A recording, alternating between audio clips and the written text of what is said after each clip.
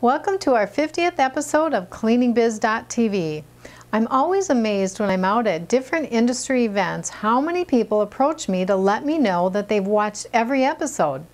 I'd like to thank you for watching and remind you that if you're not getting the notices of new episodes, to be sure and fill out the form at the top of the page at CleaningBiz.tv.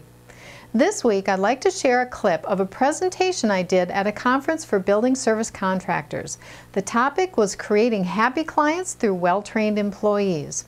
At the end of the conference, some of the attendees commented that their biggest takeaway was a section of my presentation that talked about reacting versus responding.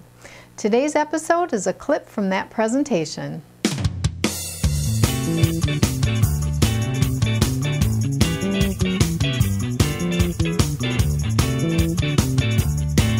So, what I'm going to talk to you today about is how to create happy customers through well-trained employees. Now, what this presentation is not, I'm not going to be talking to you about how to train your employees on how to clean.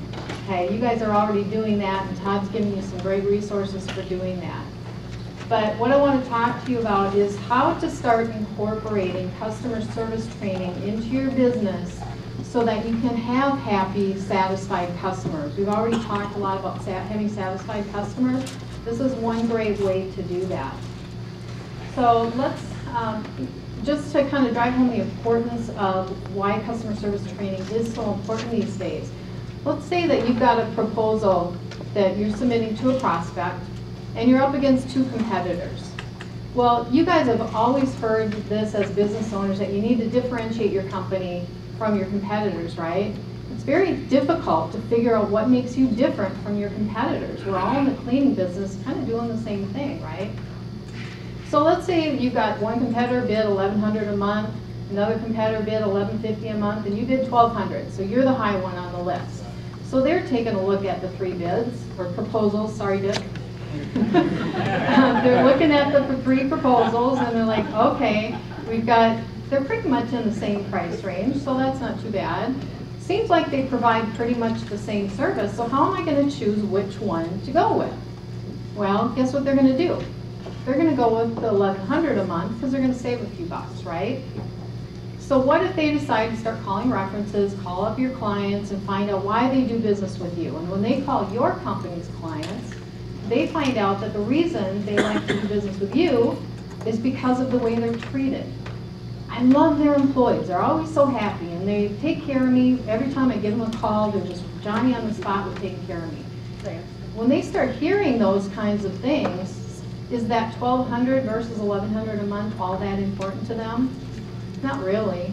I mean, they're going to think, for another $100 a month, I'm used to having cleaning companies that, I've already been through 2 or 3 of them, so it's kind of worth it, isn't it? So that's one of the reasons this is so important.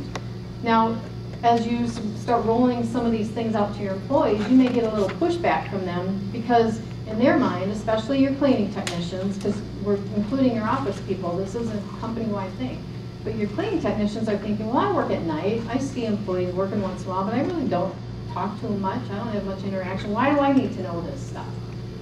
Well, what about the fact that lately there's a trend towards day cleaning, and if you're going to have people in the buildings, especially during the day, they're going to be interacting with people all the time, and you need them to represent your company the way you want them to represent your company, right? You don't need them saying the wrong things.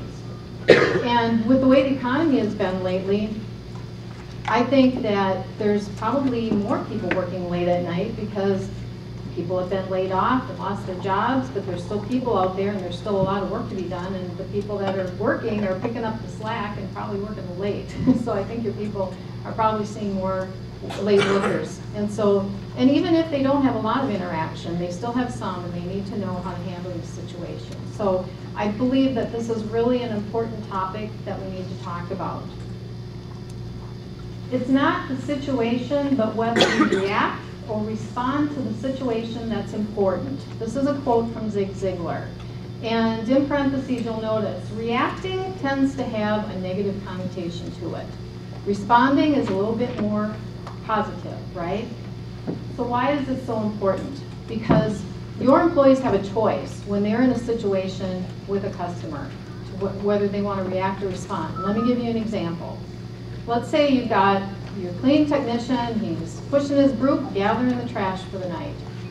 All of a sudden, an employee that's working late in the building approaches him and says, I put all these boxes up against the wall here last night to be picked up and thrown out in the trash. Why are they still sitting there? And they're a little peeved off about it, and that's how they say it to your employee. Well, now, this is where your employee has a choice. Are they going to react or are they going to respond? So can somebody give me an example of what would be a reaction, how they could react to this in a negative way? That's not my job. What's that? You didn't write trash on it. You didn't write trash on it. Well, nobody had written trash on it, so I didn't take it out. And it's partly the tone of voice that they use with that too. Because they were approached in a kind of, negative way, or they were confronted a little bit by that employee, if they get on the defensive, they're going to react, and they're going to put it right back in their face. Now, they're probably going to go ahead and take the trash out right now and do what needs to be done. But how does that employee feel when they leave the situation? Not that great.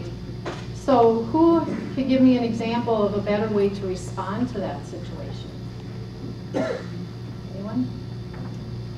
I'm sorry, I'll get those for you. And in the future, if you would, just please write trash on it so we know.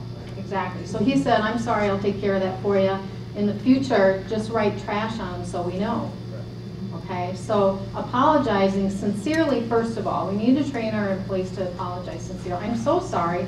You know what? I did see the boxes last night, but they weren't marked trash. And I would hate to throw out boxes that don't belong in the trash. That would be a disaster. But tell you what, have you guys ever seen those stickers that are marked trash, not trash? If you supplied your employees with those, your employee could say, I'll tell you what, let me give you some of these stickers, and the next time you have boxes that need to be thrown out, just mark them. And if they're trash, I'll know immediately to take those out and problem solved. So what else did that do for that employee in that building? It solved the problem, because they may walk away thinking, oh, the next time I put boxes out, they're not going to take them out then either. So if your employee can not only be polite, but come up with, and also take care of the problem right away, but then come up with that solution. Well, now how does that employee walk away feeling? Feels good. They feel pretty good, don't they? That's it for today's show. Now, I'd love to hear your thoughts on this topic, so go ahead and post your comments below the video. Also, be sure to look for more information on how you can see the webinar version of this presentation, as well as the customer service training program now available for commercial cleaning companies. I'm Jean Hansen, and you can find me on Facebook, LinkedIn, and Twitter. Just look for the links at cleaningbiz.tv. See you next time.